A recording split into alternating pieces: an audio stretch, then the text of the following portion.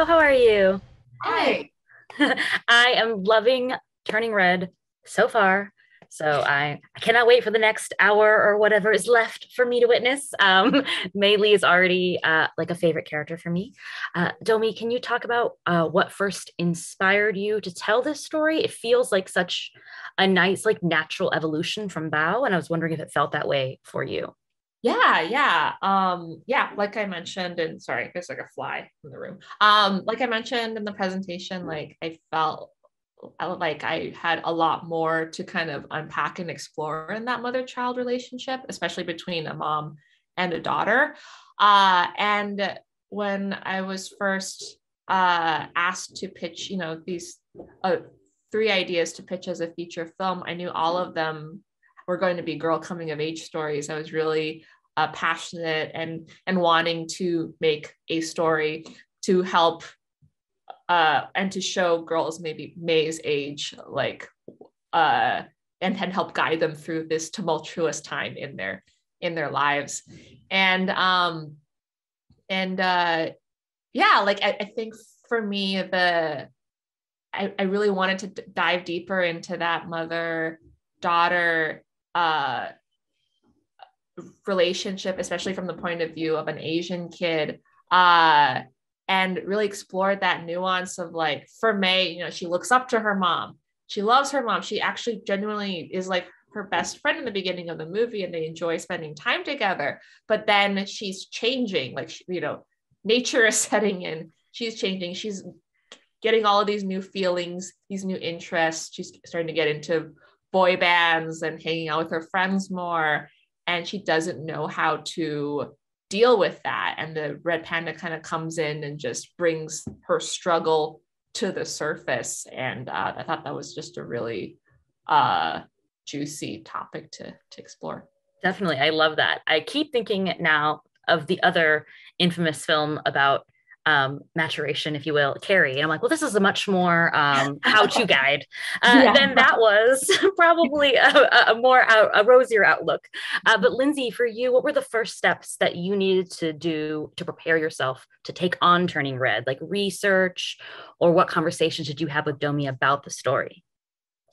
Yeah, I mean, I think the first thing that's super important in the process is actually kind of assembling your kind of key creative team, because certainly every story has different challenges. Every director has a different style and different experiences, and I think what we're always trying to do is kind of get a good sense of where kind of the strengths are and where we can really do a good job of supporting a director in the process. And so for us, it was, first and foremost, a writer is always really hard. It's hard because it's such a kind of collaborative relationship, and it's, you're bringing somebody into a weird Pixar process that is not necessarily intuitive for writers, because we're weird and we do things very differently here. So finding a great writer to partner with Domee on the script and was first and foremost, and then obviously finding a great production designer and visual effects supervisor. Those are always just an editor, head of story, all those people that are kind of responsible for crafting the film in the first year or year and a half of its life. It's a very small team, and so that was the first kind of thing in front of us. And then also getting to know them. I mean, we hadn't worked together before. So getting a sense of kind of what her style was. How did she like to work? Like, does she like big rooms or small rooms? Or is she comfortable in front of a group of people talking? Or does she like to kind of let other people kind of take the reins? So I don't know, it sounds very kind of maybe mundane, but it is all about kind of assembling a team, because that's the team that's obviously going to carry you through the next 4 years of making this movie and making sure it's the best version of itself on the screen. Oh, that's great. And speaking of, teams, Mei Lee does not just have her mother, though that is a wonderful relationship. She has her best friends, all of whom Yes. are iconic in their own right, full of their own idiosyncrasies. Domee, how did you sort of decide like the balancing traits, if you will, of each of these girls, that they have their own unique experience growing up in the same time and place, and yet together they form, their own little four town? Yeah. Yeah, I just drew inspiration from a lot of my, closest girlfriends growing up. And it was important for us to make sure each girl was distinctive, that immediately, like if they say one line, you knew exactly who said it. It was, every girl kind of represents a kind of friend that I feel like I've had in my life. Like Miriam's that is a tomboyish, like super playful, goofy girl.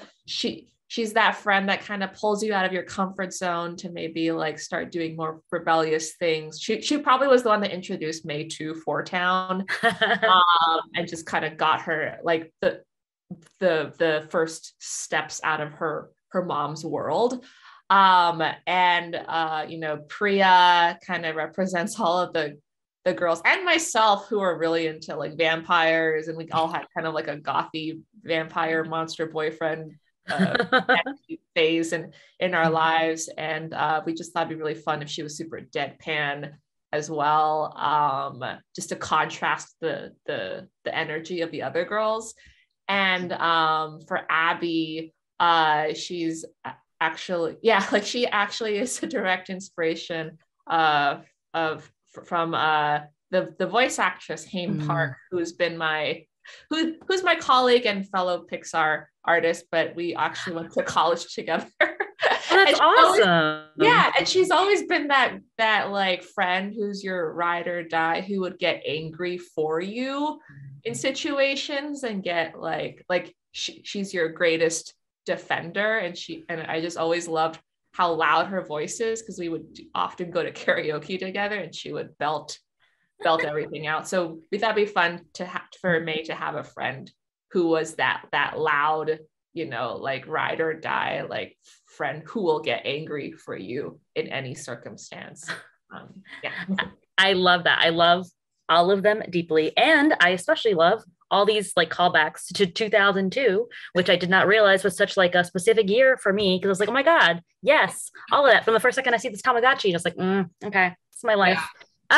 So Lindsey, for you, was there any aspect of that stood out for you or made it easier or even at times more challenging to sort of help craft this story in such a specific time and place that isn't maybe as recognizable as, say, the 80s or the 70s?